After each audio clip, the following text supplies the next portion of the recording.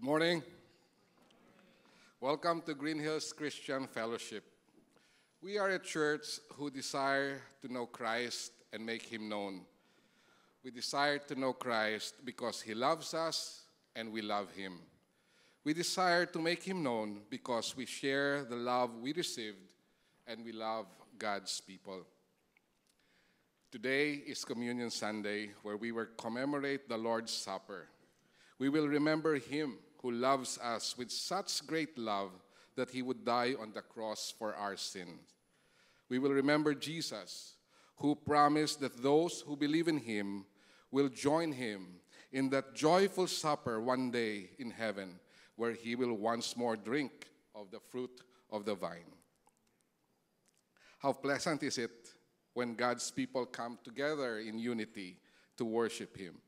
You and I are in the best place where we can be right now, in the presence of the exalted God Almighty, whom we magnify. The psalmist invites us, "Come, let us bow down in worship. Let us kneel before the Lord our Maker, for He is our God, and we are the people of His pasture, the flock under His care." Let us pray. O God, eternal, the God of the ages, we worship You. O Father, creator of the universe, the giver of life, You are the holy and righteous one. The psalmist asks, "Who may ascend the mountain of the Lord? Who may stand in His holy place? The one who has clean hands and a pure heart." We come before You, our Father, dressed only in the righteousness of our Lord Jesus Christ. We remember how sinful we are. And yet You have said in Your word, "You will cleanse me with hyssop, and I will be clean. You will wash me, and I will be whiter than snow." Thank You. Thank You for the blood of Jesus who cleanses us from our sins. That You, Lord, remember our sin no more. As far as the east is from the west, so far have You removed our transgressions from us. We worship You, our Lord Jesus. You are our Savior. You are the Alpha and the Omega who holds everything together. You, the image of the invisible God, have shown the Father to us. O Lord, in these truths and convinced by the Spirit, we stand worshiping You, our Almighty Father. We lift Your name high. There is no one like You. Who can compare to You, our Almighty One? Help us, O Lord, to magnify You, our God. In Jesus' name we pray. Amen. Come and draw near to Him and praise our God in glad adoration. Let us exalt Him together.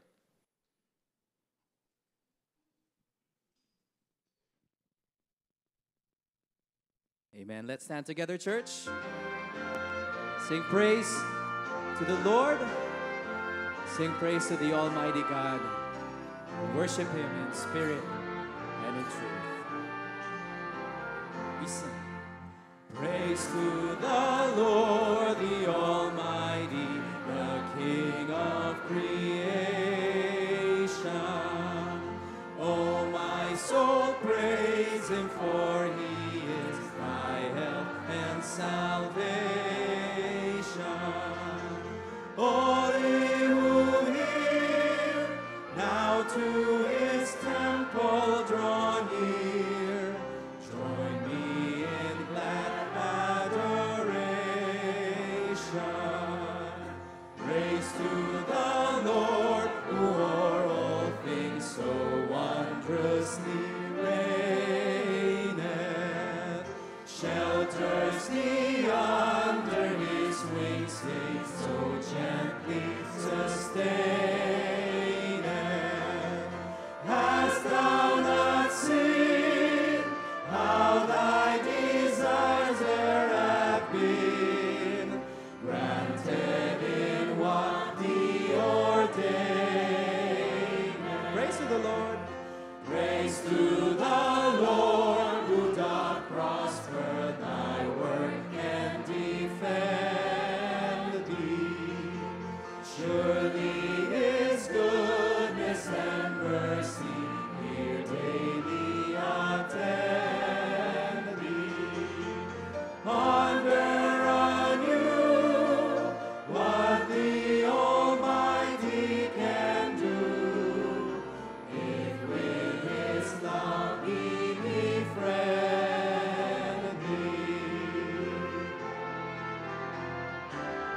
We sing praise to the Lord. Praise to the Lord, oh let all that is in me adore Him. All that hath life and breath, come now with praises before Him. Let the Amen sound from His people again. Gladly forever we adore Him. We sing that again. Let the Amen sound from His people again. Gladly forever we adore Him. Amen. Let's give the Lord a clap offering. Indeed, we are here to praise you and only you, O Lord, our Lord. To acknowledge that you are God. To give thanks to you, our Maker, our Master. May you be honored, for we honor you this morning.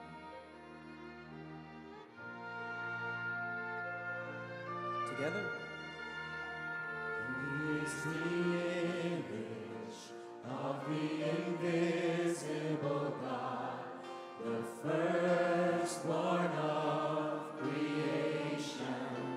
He is the first, the last, the one who matters most.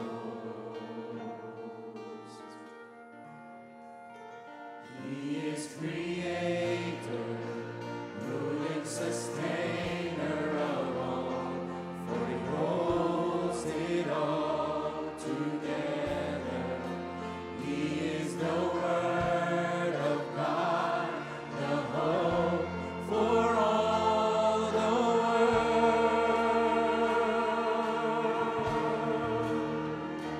His name is lifted higher.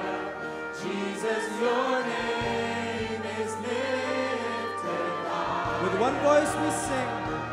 We bless you, Lord, God of the ages, highest of all, we magnify you. Your name will be exalted, exalted. He is creator.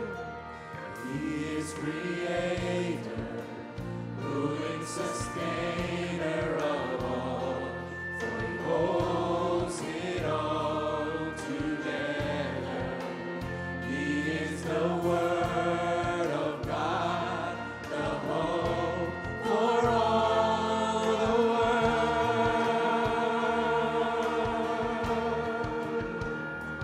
His name is lifted higher. Jesus, your name is lifted higher. We bless you, Lord. We bless you, Lord, God of the ages, highest of all, we magnify you. Your name will be exalted. We declare that. Bless the name of the Lord together. We bless you, Lord, God of the ages, highest of all, we magnify you. Your name will be exalted, exalted. Who can compare? Who can compare? Who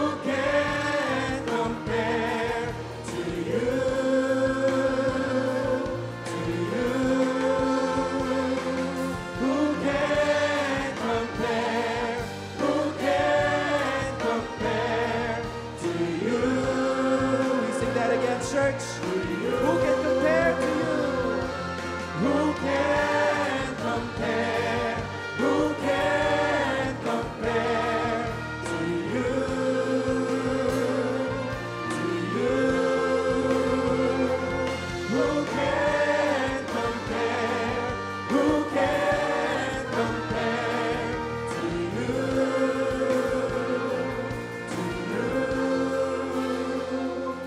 We bless you, Lord, God of the ages, highest of all, we magnify you. Your name will be exalted, exalted. We bless you, Lord, God of the ages, highest of all, we magnify you. Your name will be. We sing that chorus again, church. Bless the name of the Lord. Let's worship our God. We bless you, Lord, God of the ages, highest of all, we magnify you. Your name will be exalted, exalted. You are exalted. Exalted, exalted. You are exalted, exalted.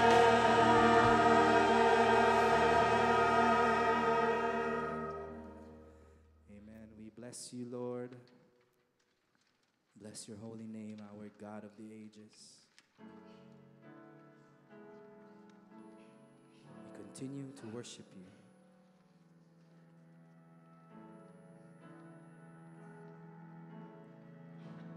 We sing together. The grace of God has reached for me and pulled me from the raging sea, and I am safe on this solid ground. The Lord is my salvation.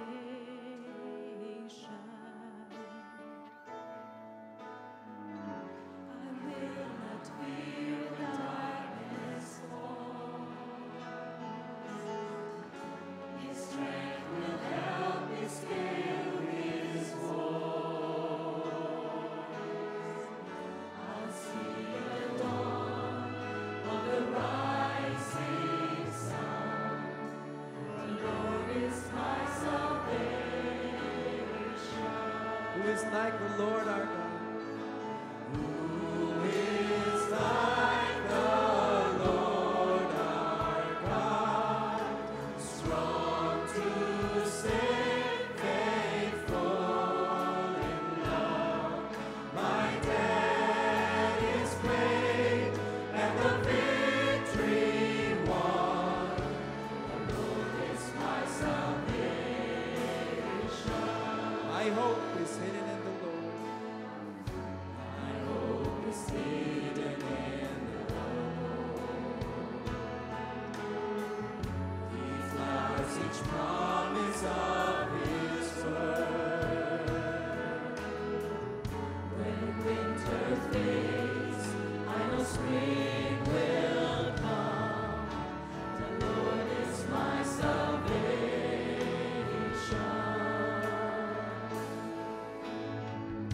In times of waiting, times of need, when I'm all lost and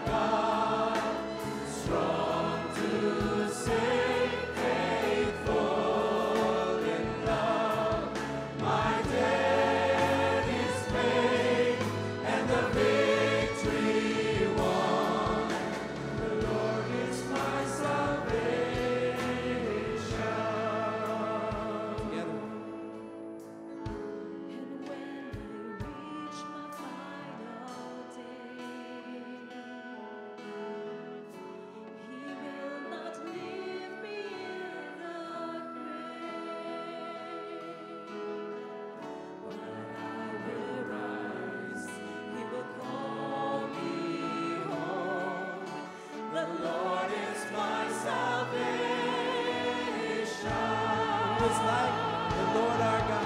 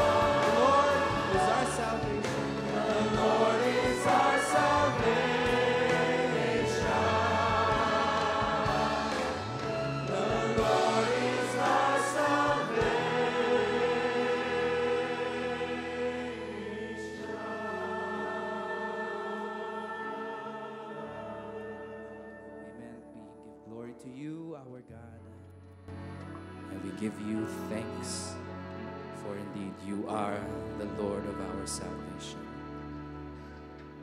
May you be glorified as we continue to worship you. We can take our seats.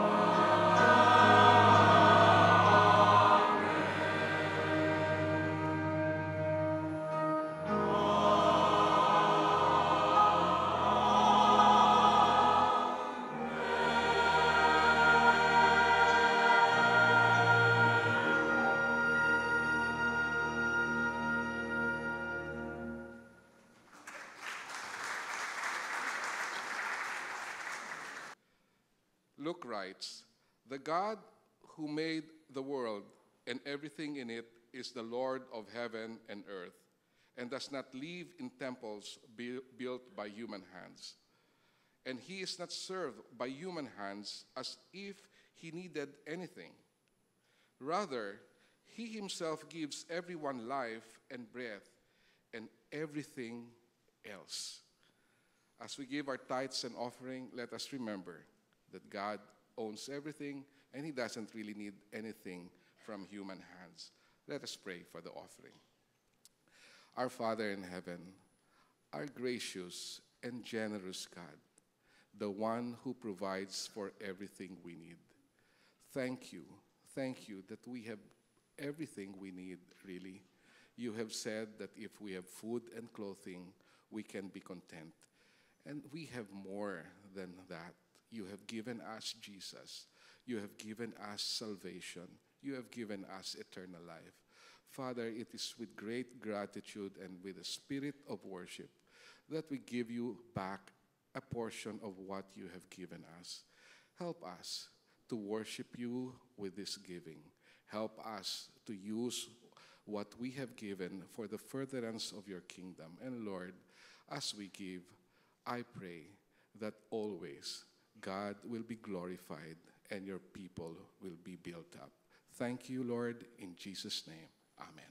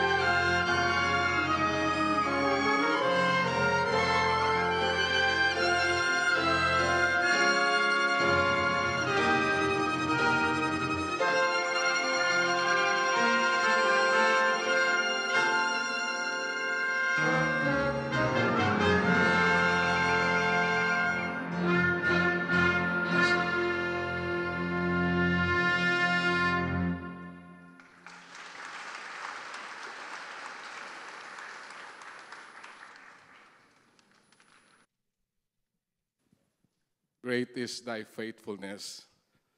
The Lord is faithful. He allowed me to remember the microphone. The Lord is faithful. He is true to His word. His words are true.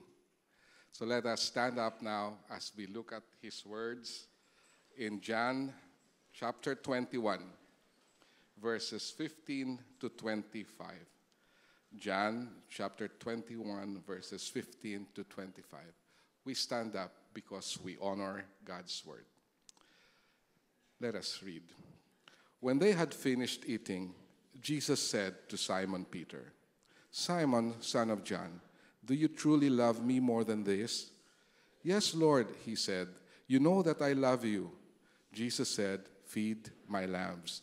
Again, Jesus said, "Simon, son of John, do you truly love me?" He answered, "Yes, Lord, you know that I love you." Jesus said, "Take care of my sheep." The third time he said to him, "Simon, son of John, do you love me?"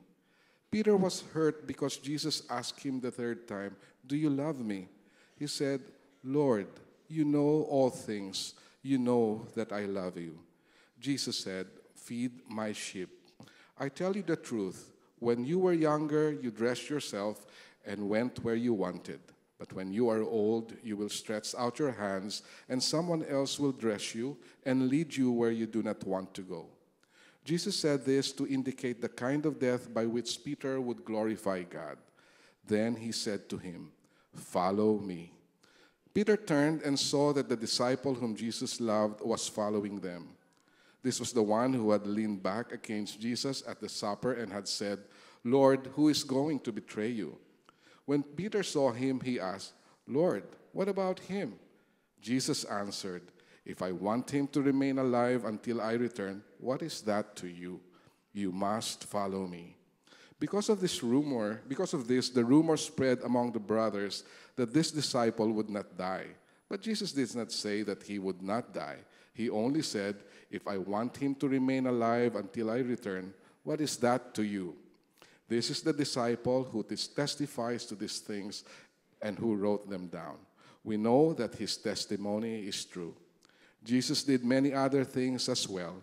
If every one of them were written down, I suppose that even the whole world would not have room for the books that would be written. May the words of God bless you, and may the preaching of our senior pastor bless your hearts. Let's be seated. Good morning, beloved. 3 years ago, I had the special joy of presenting before you one of our pastoral apprentices. Well, he equipped himself, went to Singapore Bible College, graduated with a Master's of Divinity, and I'm so glad to tell you this pastoral apprentice, who just used to sit there among you, is now one of our full-time pastors. I'm going to call up here our full-time pastor, Pastor Parkin Young. Praise God. Praise the Lord. Did you notice our pastors keep getting younger? That means, brothers, I keep getting older. So I requested his parents to stand up where they are seated. Mr. and Mrs. Young, could you please stand up? Elder Peter is one of our elders at DCF Northwest. I wanted them to be honored because, beloved, it takes two good parents to raise a pastor's son. And they have every right to give glory to God, just like you have now. I'm going to request you now, as I pray for him and welcome him to the full-time pastoral staff, to join me in praying. And with no compulsion on your part, if it's in your heart, will you raise your right hand towards him as I pray for him and welcome him as part of our pastors? Let us pray. Father, thank you that in your sovereign plan you would call Parkin Young, put it in his heart, Lord, to be equipped for the ministry.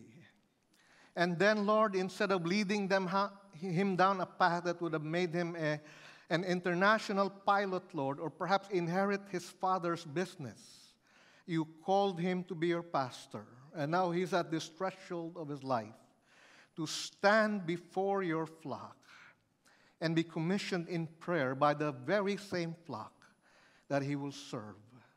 We thank you, Lord, for his life, but we glorify you for your call. We thank you for his parents who are responsible for what he has become, how they have supported him, prayed for him, rooted for him, cheered him on during the hard times of his education, and are now standing before you, not to be exalted, but to give glory to you for giving them a son like Parkin Young.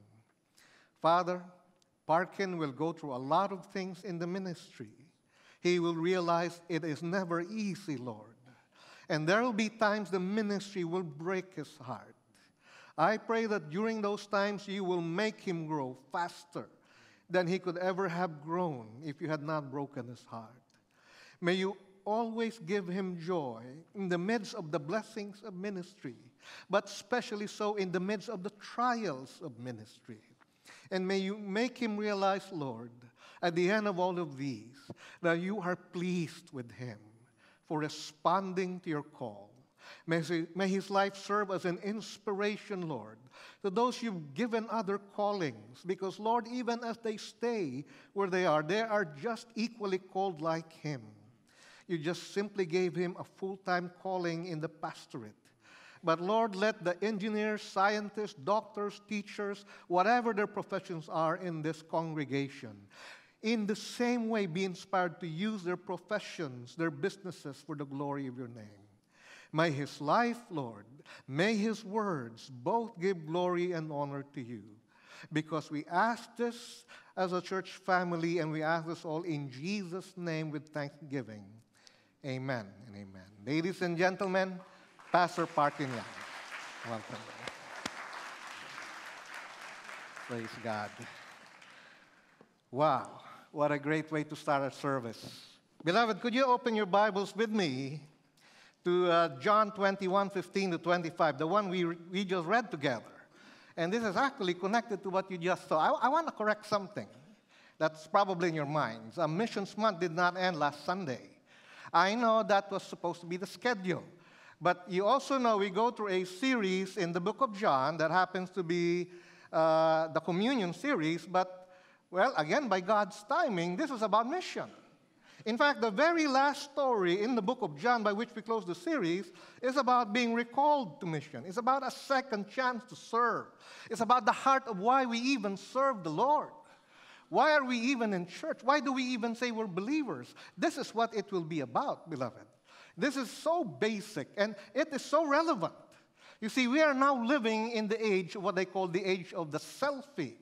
The selfie age, you know? The age where people are so morbidly interested in themselves. And so I was researching, is there any data or statistics on what happens to people who take selfies?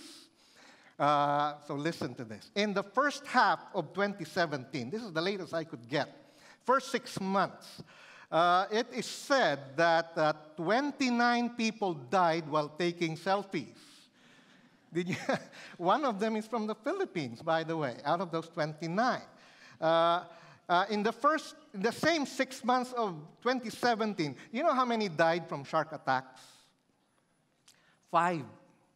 So, it is literally 6 times more dangerous to be taking selfies than swimming in the oceans of the Philippines.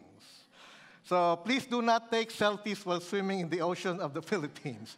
Probably more dangerous. But somebody wisely observed that the selfie age has twisted the command of Jesus. Remember his command, love your neighbor as yourself. And the selfie age has twisted this to become, love your neighbor as yourself. And that's a sad truth. Our passage today brings us back to the most basic of all loves. It's not self, and neither is it self. It's the Lord. And that's what we would like to look at today. Will you join me in a quick word of prayer, this time for our message? Father, I pray that this devotion, this reflection on John 21, the last incident, will prepare our hearts, Father, for the Lord's table, where we will gather together and be reminded, this is what I have done for you. The Lord Jesus telling us through the elements today, this is what I've done for you. My body broken for you, my blood shed for your sins. Remind us today both through this account in the Word and, Lord, even to the Lord's table, that we who have been forgiven much should love much, Father. We who continue to be loved today and will always be loved until eternity should respond back in love to the one who loves us even though we do not deserve it, Lord. Change us through your word. I pray this will never be an academic study, Lord. Something for the head. I pray it changes us. It transforms us. And we ask this all in Jesus' name. Amen. So, beloved, Missions Month isn't over. Continues today. And we close the communion series. We'll have a new one in September. But even as we do that, I'd like you to realize this incident here that we'll study is where Jesus, Peter, and John figure prominently. It reveals much about them, but it also reveals a lot about our hearts. Beloved, this is a message for believers. This is not going to be an evangelistic message. This is a family message, an in-house message. And there are two kinds of believers sitting here in this congregation right now. You're one of them. One, those who are very actively serving the Lord with everything they have. The second one are those not serving the Lord. Now, the second one has two other categories. Those not serving the Lord are of two kinds. One, you want to. You haven't started yet. Then I pray that the passage today will remind you, go ahead and start. Those actively serving, may it remind you, keep serving on. But I told you there's another category of those not serving. These are the people who used to serve. They used to be on fire. They used to be passionate about serving God. But something happened along the way. Maybe somebody broke their heart. Maybe they stumbled because of somebody, some leader, some other member in church, or some other church. Or maybe they broke their own hearts. They fell into sin. And they have repented of that sin. But they cannot bring themselves to serve the Lord again with the same fire, with the same passion. It's like God has written me off. I'd like you to know, nothing could be further from the truth. There is no basis for that idea anywhere in the Bible. And the story you will look at today is one of the most beautiful in the Bible. We love Peter because we see ourselves in him. The fact that he was restored by the Lord despite his denial of the Lord gives hope to all of us who sometimes think or ask, is God done with me? Will he even have anything to do with me after everything I've done? And it may not be public. It may just be you saying you're disqualified. Or it could be the whole world saying, we don't expect you to serve again. Beloved, there are believers who think they've fallen by the wayside. Learn this from the reinstatement of Peter. No matter how far you fall, God gives repentant Christians a second chance. And the only thing he looks for is genuine love for him. A love we prove by loving others. The first thing we learn in the passage is that the most important expectation of Jesus from every believer is simply to love him. The most important expectation of Jesus from you, from me, is just to love him. And I will emphasize this is just from believers. It cannot be, I'm sad to tell you this, but it cannot be that an unsaved person will now say, well, I love the Lord Jesus. Some of you might even say, I know somebody who is not definitely a Christian, but he says, I love the Lord Jesus. In fact, I once heard preaching some time ago that actually said this. You know, all you need to do is tell Jesus, I love you, I love you, I love you, Jesus, and you'll be saved. May I say this with sensitivity, and yet I hope without any apology. That's a heresy. That will lead you straight to hell. You cannot say in your heart, Lord Jesus, I love you, I love you, I love you, now save me. That's not how it works. The Bible is very consistent. We come to the kingdom of God through repentance. We have to see that we have offended a holy God. And we first ask forgiveness. Now that will make us turn to the only source of forgiveness, the Lord Jesus Christ. And then we will say, Lord Jesus, because I cannot save myself, because religion cannot save me, because GCF cannot save me, Lord Jesus, save me. Based on what you did, you died for me. I believe. Some of you said, I trust. Some of you said, I accept, I receive. They mean the same thing. When with the simple faith of a child, you just trust in Christ and only Him, God recognizes that He saves you. Then and only then will God give you a heart that could rightly say, Lord Jesus, I love you. Until that time, I cannot say, I love you. But once you are a Christian, may I emphasize, the most important expectation of Jesus from every Christian is just to love Him. Now let's go through the story. Is this the first time they met? No. Look at John 21:14, the verse before 15. It says, this is now the third time. Every single time Peter was there. The first two times were probably in the room where they had the Lord's Supper because they were meeting there. Do you remember that? And most Bible scholars tell us it's quite implied from the account that in those first two times, Peter asked forgiveness. In other words, Peter had repented. It's not stated in the Bible, but it's implied that Peter had already repented, asked forgiveness from the Lord. Beloved, the problem in our passage is not that Peter is not repentant. He is reluctant to go back to serving the Lord. How do you know that? Why do you say that? Look at John 21, verse 3. It's also in the same chapter. John 21:3. Do you remember what Peter said when we took this up last July? He said, I go back fishing. And the other disciples said, I've joined you. Beloved, unless we remember how God called Peter to Jesus, it doesn't seem shocking. You see, 3.5 years before this, Peter was fishing, and Jesus called him and said, follow me, and I'll make you fishers of men. He left his fishing profession. He never returned. But now he says, I go fishing. You know what the equivalent is? It's like me standing before you today, and then I will tell you, GCF, I go back to being a doctor. Yeah? I make more money, I have more prestige, I have less problems. Of course you'll be shocked. Why, Pastor? That's the equivalent here.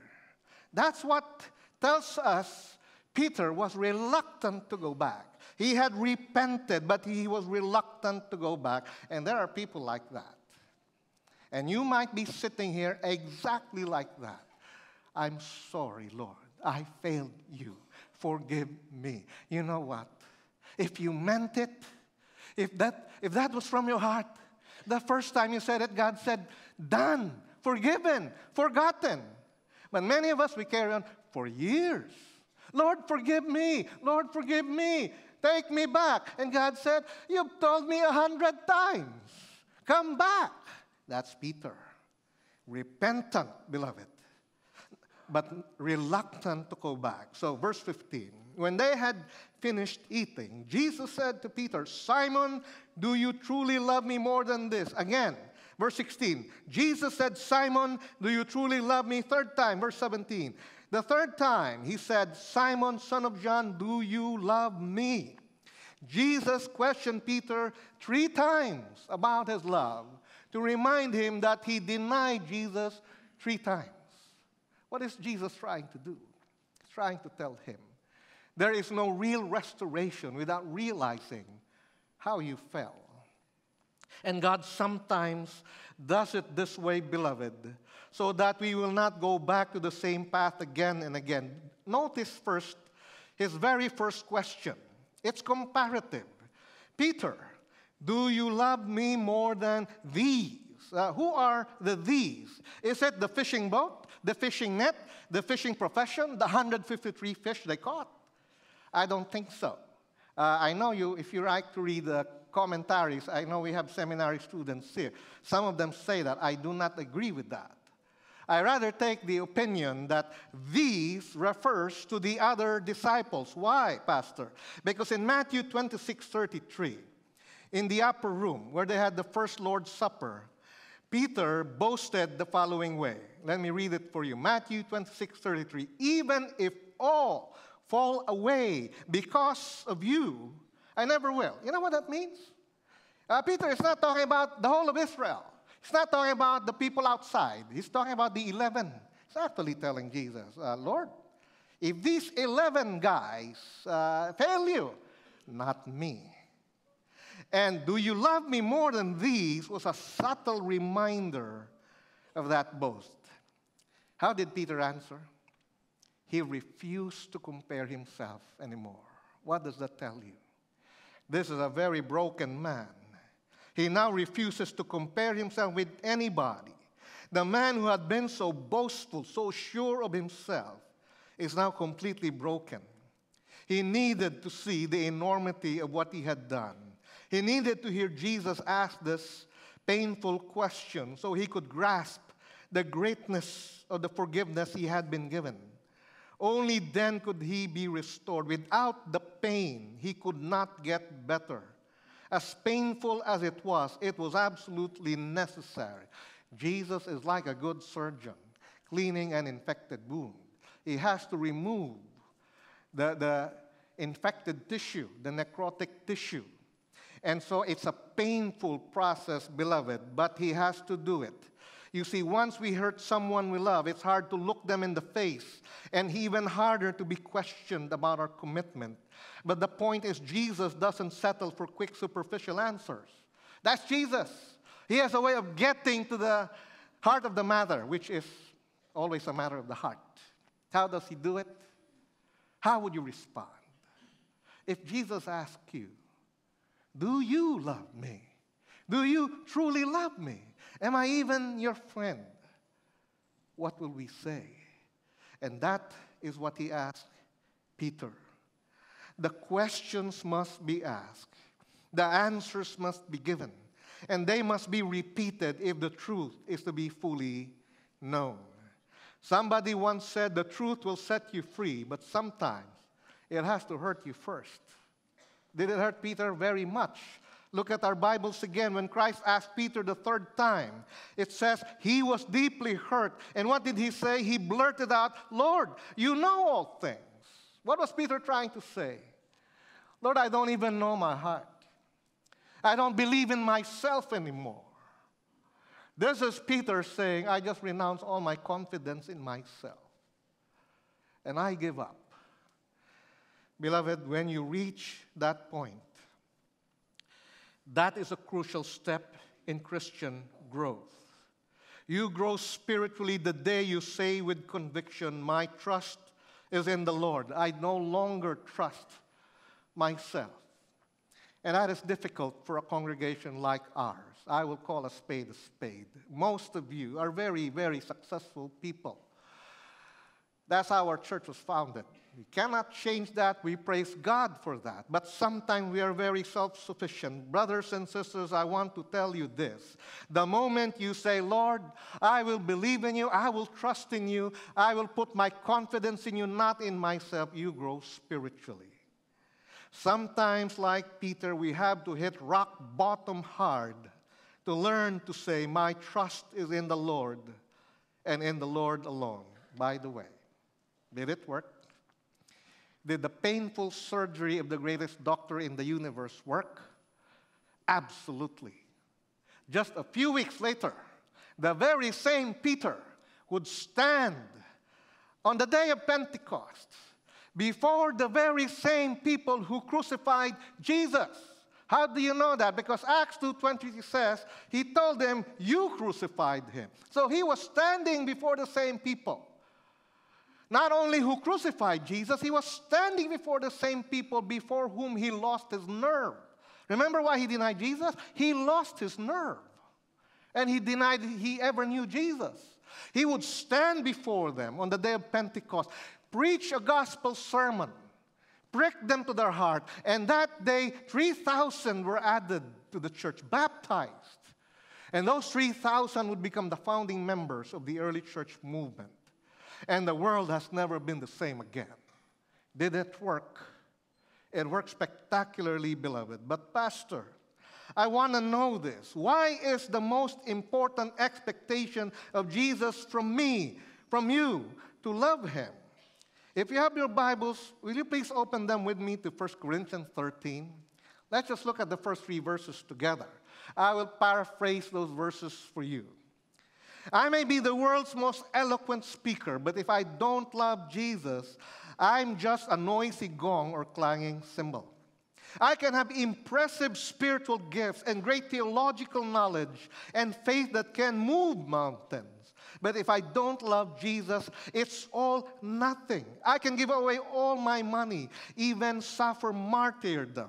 But if it was done without love for Jesus, it profits me nothing, beloved, because love for Jesus is the most important motive for all we do for Him. It is what characterizes a true believer. Pastor, how do I learn to love Jesus? I will now bring you to another story in the Bible, something I love to use. In Luke chapter 7, there was a gathering in the house of a Pharisee. His name was Simon the Pharisee. Sometimes they invited Jesus for different reasons. We now realize this one, probably not for the right reasons. The Pharisees were always looking for a way to trap Jesus. For some reason, Jesus ends up in the house of people who didn't like him, Simon the Pharisee and his other Pharisee friends, and in comes what is described as a sinful woman. We know from verbal tradition, the sinful woman here is one of 2 kinds. She's either a very sexually immoral woman, and the whole community knows that, or she is a prostitute by profession. But either way, in their culture, in their system of beliefs, if a sexually immoral woman, especially a prostitute, steps into your home, your whole house is defiled.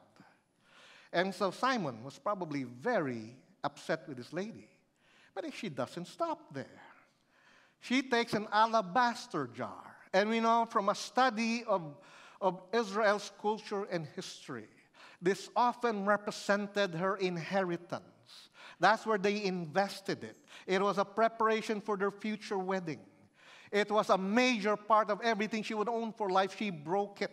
She anointed Jesus with her life savings, beloved, and then wet his feet with her tears. And Simon the Pharisee is even more upset. He says, if this Jesus is as good as he claims to be, if he's really a man of God, a prophet, he will know. He's now defiled by that woman. And now if you look at Luke 7:47, it says there, Jesus said, she loved much Simon because she had been forgiven much. You know what that means? It's all past tense in the Greek, by the way.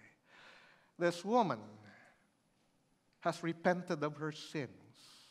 It means before this encounter, we don't know how, we don't know when, but this woman came to repent of her lifestyle and put her faith in Christ.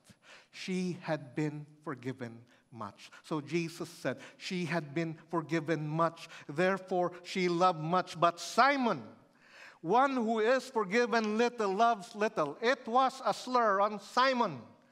It was Jesus telling Simon and the other self-righteous Pharisees, you see no need for forgiveness from me, so you do not love me.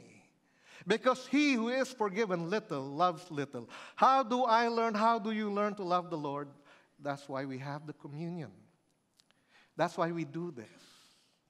The communion, beloved, is to remind us, me, you have been forgiven much. Now you love much. Not only that, you aren't just loved past tense. You are loved and will always be loved eternally. Beloved, the communion brings us back to God. It reminds us of the cross, but it also reminds us of the continuing and perpetual and eternal love of the Lord for us. Sometimes, because I've been there with you for a long time before I became your pastor, I've even taught this. Sometimes when I hear a pastor speak like that, I will ask, you don't know what I've been through. If you only know what I've been through, you will not say that God has been good to me. I have so many problems in life, but let me ask you a question then. If you think like that, are you in the ICU right now? I don't see any IV lines. Anyone here has an IV? The fact that you're here in good health means if you think you have a lot of problems, aren't you glad you're still in good health right now? Just before the service, I met one of the, I will not mention her name because I forgot to ask her permission. We prayed for her a lot because she almost lost her life in the ICU of Cardinal after an operation called cholecystectomy. And I saw her. And I said, do you remember that we even visited you? And of course, she was very groggy. But just to see her, beloved, among us, worshiping us again, just reminds us. You might have great problems today, but you're still healthy enough to be here. Beloved, please don't let me stretch the argument further. I hope you believe with me. Whether you feel it or not, we are very deeply loved right now. We have been forgiven much. We are loved right now. We will always be loved. Therefore, that's why we love the Lord. But we continue, beloved, with the story. We learn that the most important proof of our love for Jesus is our love for others. Look at the responses of Jesus to Peter. 3 questions. Do you love me? Do you love me? Are you even my friend? And the response of Peter, of course I love you. Of course I love you. Yes, I do. In fact, I appeal to your omniscience because I don't trust my heart. But every time it was Peter saying, yes. And then the response of Jesus, look at his responses. Feed my lambs. Take care of my sheep. Feed my sheep. What do I want to emphasize here? It's the personal pronoun. You grammar experts, personal, possessive sense. My lambs, as a pastor, it just blows me away. You see, GCF, you are not my sheep. You are Christ's sheep. You are not the board of elders' sheep. You are Jesus' sheep. He gave his life for you. He is the only one who has the right to say, my sheep, my lambs. And that puts the terror of accountability into my heart. But it also, beloved, just reminds me that despite this awesome accountability, the Lord has entrusted his servants with the people he loves, and that's you. Every time Jesus said the same thing, Peter, love those that I love. Love them by feeding them like a shepherd. Love them by taking care of those new, the lambs, taking care of those older in the faith, the sheep. And beloved, every genuine Christian desires to reciprocate God's love. You know what? If you're going to ask God, but you don't need to, it's here in our Bible. Lord, how will you know I love you? He'll tell you exactly the same thing. Love those I love. And then I feel your love. I've told you when we went to the book of Genesis, every single narrative in the whole Bible, Old Testament, New, isn't primarily for moral lessons. Yes, there are. Yes, there are moral principles to learn and apply, but beloved, the primary purpose of the Bible narratives is not moral lessons. It's to teach us about God. It's to reveal himself to us. We have a God who is the Logos, the great communicator. And even in this incident, he is teaching us about himself. Lord, what are you teaching us about yourself? That he has a shepherd heart. Our God is a good shepherd, dear friends.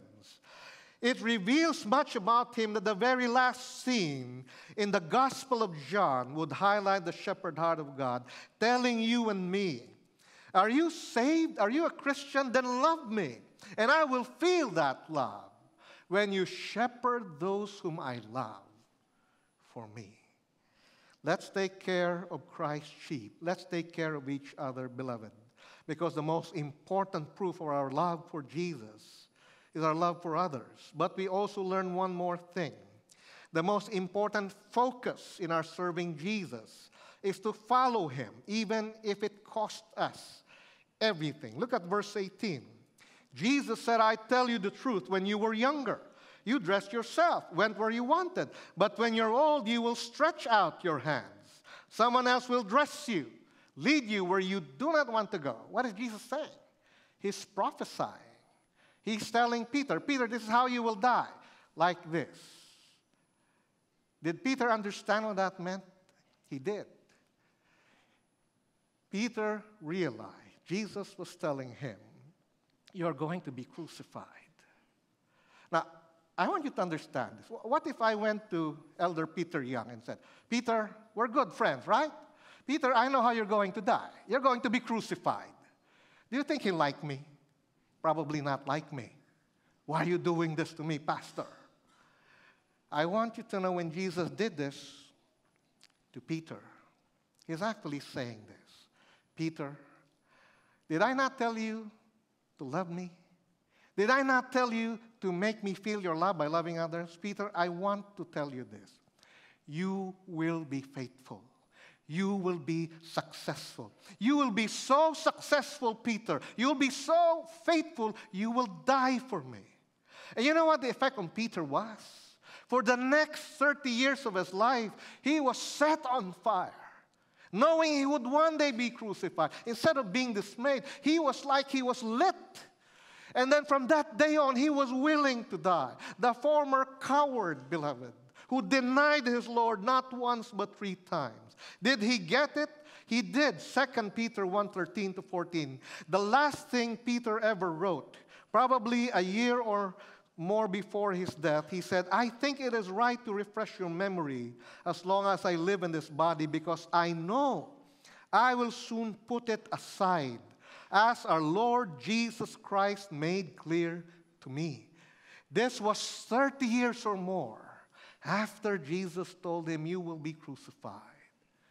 And he was looking forward to it. Please get this. What this reveals to us is that from beginning to end, Jesus believed in Peter more than Peter believed in himself. Jesus saw what Peter could become, and he told him, in case you doubt, you're going to be very faithful. You're going to be very successful to the point it will cost you your life.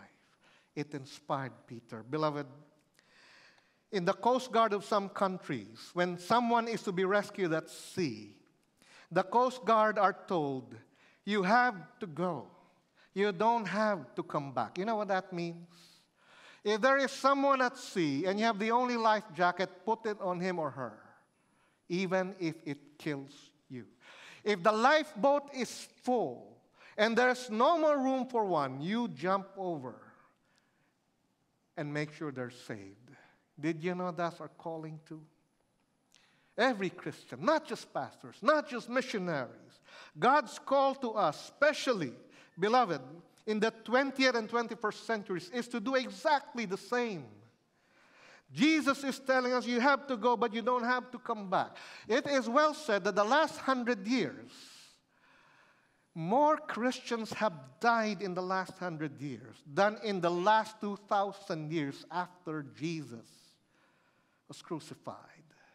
The last 100 years have been the bloodiest in terms of martyrdom for Christianity.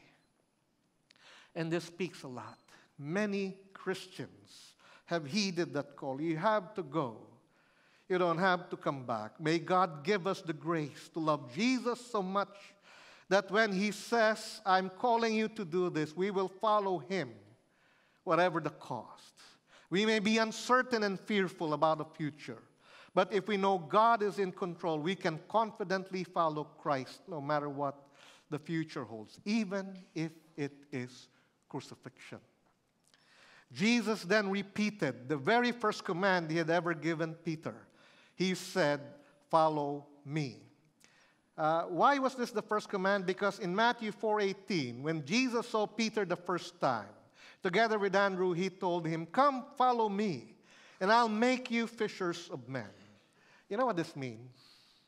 It's like a full recommissioning. It's like what we did to Parkin, but it's his first. It's like Jesus said to Peter, Peter, I want you to know you're fully in. You're in all the way. You are restored. You begin all over, Peter. Follow me. And that's what Jesus was saying.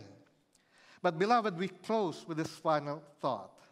In our following Jesus, the most important factor is to keep our eyes on him. Verse 20.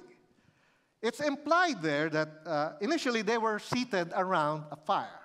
But after that, apparently Jesus stood up and began to walk along the beach. And so Peter was following him. And that's what's happening. And as Peter was following behind Jesus, verse 20 implies that Peter looked back. And guess what? He saw John. Who's John? The disciple whom Jesus loved. Who is John? The one closest to Jesus. Who's John? Cousin. First cousin of Jesus. He was following Jesus behind Peter, and now Peter makes another mistake. Peter asked the Lord, Lord, what about him? You see, in the midst of Jesus' reinstatement, Peter makes yet another mistake. His curiosity about John makes him lose focus again. That's why I like Peter. He is just like me and you. He is so encouraging, isn't he? Now, I love the response of Jesus. Look at verse 22. Jesus answered, if I want him to remain alive until I return, what is that to you? You must follow me. You know, in contemporary language, I like it even better. You know what Jesus said? Peter, he is none of your business. That's what he said. Stop looking at John. I told you to follow me. Now do it. You must follow me. You know, in the Greek, the imperative here is even stronger. The word must just captures it barely. You must follow me, Peter, and stop getting distracted. Brothers and sisters, we must never let our curiosity about God's call or God's work in others' lives distract us from our calling. You know what happens? If I look at others, if you look at others, we will do one of two things. We will deprecate them, you know, look down on them, or we'll do the opposite. We'll resort to hero worship. Did you know one of the early churches was almost destroyed by this? In 1 Corinthians 1-4, the early church, the church in Corinth, they began to form factions inside the church. Actually, it's a group of house churches. And each faction some would say, I'm for Peter, you know, one of the original 12. No, I'm for Apollos, the young pastor, who's such a brilliant speaker. No, I'm for Paul, you know, the apostle to the Gentiles. I remind you, we Corinthians are mostly Gentiles. 3 factions, probably even 4. And Paul spent 4 chapters rebuking them, correcting them. And beloved, that's not what God wants us to do. We cannot let the same mistakes happen in any church, but especially Green Hills Christian Fellowship. What am I trying to say? In this church, we do not look at anyone, especially the pastor. We practice Hebrews 12:2. Let us fix our eyes on Jesus, the author and perfecter of our faith. Sometimes we have rivalry and competition inside the church. Or it's sometimes church versus church. I'll give you an example. You remember the orchestra? They were not raptured, by the way. They'll come back. Remember them. I hope I'm right. I hope they come back. Anyway, what if the violinist would go to the one with the French horn and say, hey, you, in the middle of playing, hey, you do your job well. Huh? You do a better job of playing the French horn. Or what if the trumpeter goes to the pianist and says, in the middle of the orchestra, yeah, you pianist, you're off key. Will you do a better job? What will happen? The whole orchestra is disrupted. It's not the job of the individual players to either criticize or condemn. It is their job just to do what they're good at. Whose job is it to conduct the orchestra? The conductor. In Christ's church, Christ is the head. We do not look at others to condemn them or criticize them or compare ourselves to them. We do that also church-wide. I know some of you keep telling me our members are getting poached or proselyted. Beloved, we will not resort to that. I know it's being done to us, but we will not do that to any church. I'm just praying we'll do a better job so that our members do not get poached or proselyted, because we do not believe in competition within the church or with other churches. And I believe that's what God wants, beloved. We don't compete, we don't criticize, we play our part. And that's what we learn in this portion of the passage. Now look at verse 23. Because of the statement of Jesus, the rumor spread that John would not die. You know what Jesus actually said? He was actually prophesying that John would not die until he sees the return of Jesus. Tradition tells us that Peter was martyred, crucified upside down in AD 68 by the Emperor Nero. Why upside down? Because he said, please do not crucify me like my Lord. I am not worthy. So they crucified him upside down at his request. It was not the same for John. Tradition also tells us there were 2 murder attempts on his life. The first was a cup of poison. But to the surprise of his would-be murderers who hated him for being an evangelist, he just drank the poison and nothing happened. The second time was they prepared a huge vat of boiling oil. Again, this is tradition. It's not in your Bibles. They bound him hand and foot and then threw him into the vat of boiling oil. Well, it is said that the oil loosened his bonds. He just climbed out of the vat, and brushed off the oil, walked away as if nothing happened. And so the emperor finally decided, we cannot kill this guy. Let's just exile him to Patmos. And the emperor didn't realize that's exactly what God wanted to happen, because at Patmos, you know the story, God would reveal to John the return of Jesus Christ, which is now captured in the book of Revelation. And it is said that after he had written the book of Revelation, not so long after that, at the age of 99 or 100, John died of old age. A different calling from Peter. But that's what Jesus prophesied. Beloved, this just tells me you are immortal until God says it's time for you to go. So your home could be sitting on the West Valley Fault and the big earthquake can happen. But if God says, no, it's not your time, I promise you, you'll be alive. But if God says it's your time, you could be sitting in a building and a jet plane could fall on you from nowhere. Get what I'm saying, beloved? Make sure you are ready to meet the Lord. But until then, as a Christian, you're immortal until God says it's time to come home. I want to close with these thoughts. In verse 24, Jesus identified himself but refused. John identified himself but refused to focus. You know what he was focusing on? He said, you know what? I cannot even give proper honor. It's not enough. Everything I've written is not enough to honor the Lord, who is not just the risen Lord, not just the incarnate Word, but the one who created the universe. In fact, he says in verse 25, if we captured everything he did, the world is not enough to capture as a library. And I was thinking, really? What if John wrote in 2018? Do you think the cloud can capture? I don't think so. I don't think anything can capture what the Lord Jesus has done. So as we close, beloved, the real hero of Peter's story isn't Peter. The real hero here is Jesus. That's why John 21 is in the Bible. So that all of us Peter types would know that though we fall again and again, by God's grace we can keep getting back up. Because no matter how far you fall, God gives repentant Christians a second chance. And the only thing he looks for is genuine love for him. The Son, who is the good shepherd, the great shepherd, the chief shepherd, now calls each of us to shepherd on his behalf all those he loves. You who are serving the Lord, thank God. Keep serving. You have not started, but you want to. What is keeping you? Serve the Lord. Love those he loves.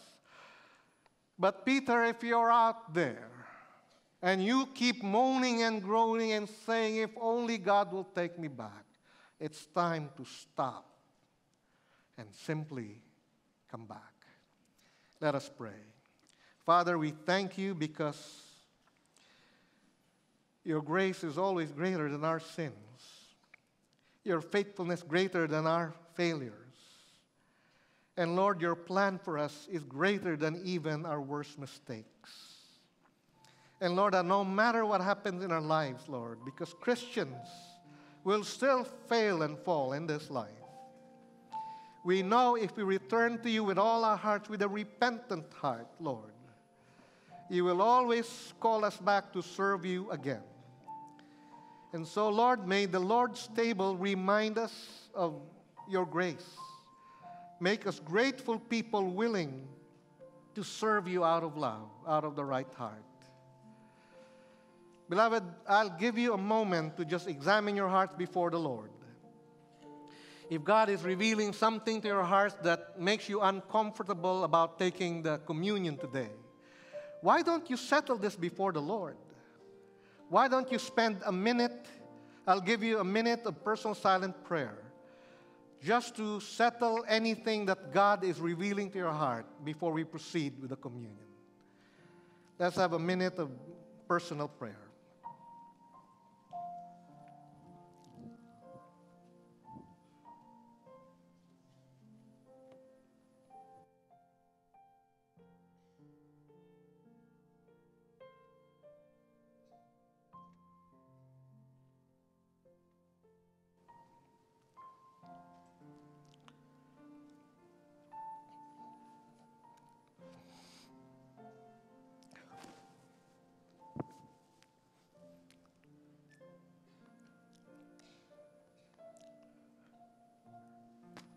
Father, we thank you that anyone who comes to you, Lord, always goes by the same route, only by grace. We thank you that we can never earn our forgiveness. That means, Lord, when we confess our sins, you are faithful and just because your grace is always greater than even our worst mistakes.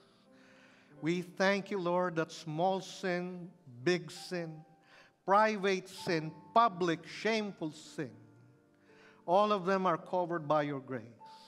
So let everyone who came to you with a broken heart and a humble heart find forgiveness, assurance, and a reminder that your love will never fail.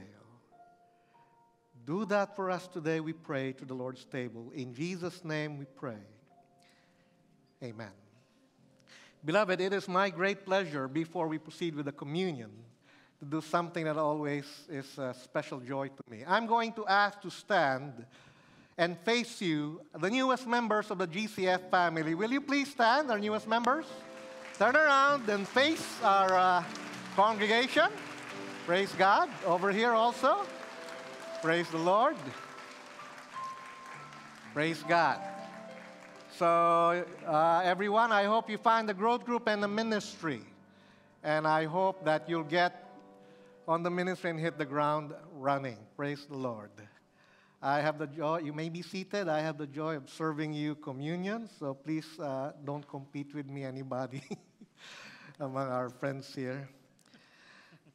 But the Lord Jesus Christ, the night he was betrayed, would take some usually ordinary things, give them meaning by saying, whenever you do this, be reminded of what it cost you to be saved.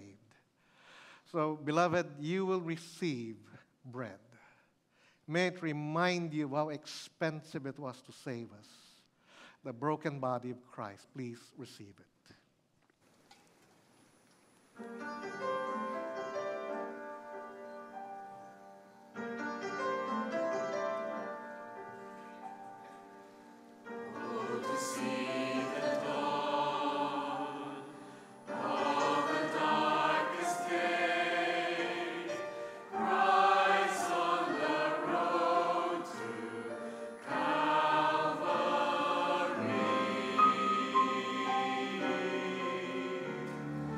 Try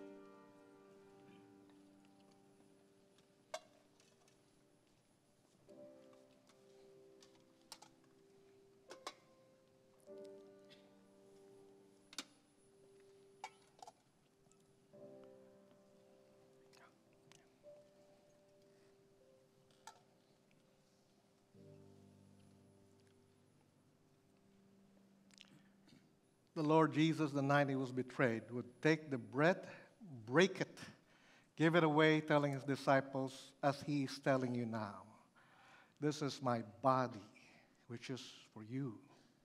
You do this in remembrance of me.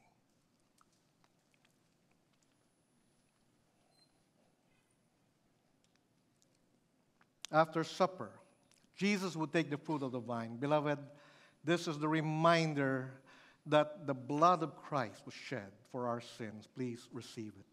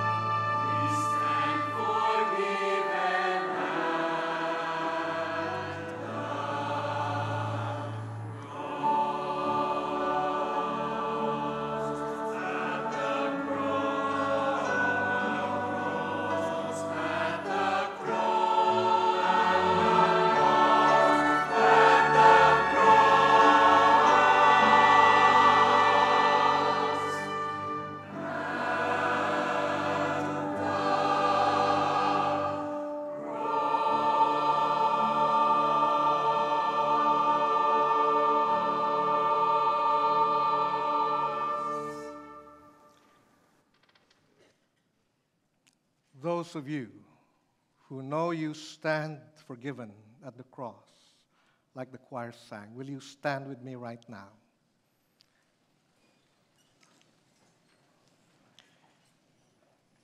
And as we raise the cup, will you please say this with me from your heart? I honor my Savior who died for my sins. I honor my Savior who died for my sins.